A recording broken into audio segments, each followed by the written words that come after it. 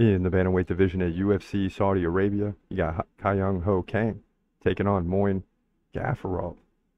Interesting matchup here. Ho Kang 19 and 10, Gafurov 18 and 6. So they win, but they lose too, making it tougher to make a prediction here, right? Gafurov a slight favorite. Ho Kang is 2 inches taller. He's 36 though. Gafurov 28. So big difference in age there. Ho Kang's got a 5-inch reach advantage. He fights right-handed. Gafurov southpaw. So interesting.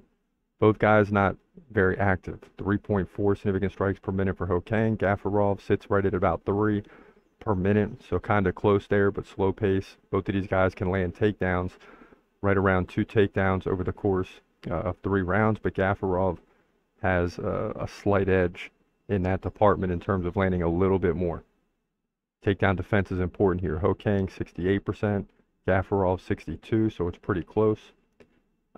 Kyung Ho Kang lost to John Castaneda in his last fight, but beat Christian Quinones by submission and Batgerald Dana by decision before the Castaneda loss. So he still has won 2 of the last 3.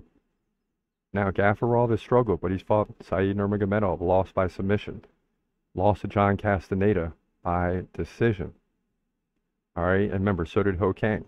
So in that one, Castaneda outstruck Kyung Ho Kang, but Gafurov outstruck him in that fight, but he gave up 3 takedowns. He also lost to Chad and Hellinger at Dana White's Contender Series. So it's going to make this one a little bit easier for me. Ho Kang has a lot of losses, but Gafurov's got to prove he can win.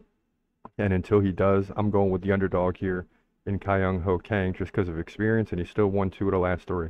Look for him to get his 20th professional win, in my opinion, mainly on takedowns and control time. He's got to see what's been happening to Gafurov as of late and take advantage, and he's smart, and he will, and of course his coaches and managers will be in his ear during training camp about that. So I like him to win this thing, bantamweight division at UFC Saudi Arabia.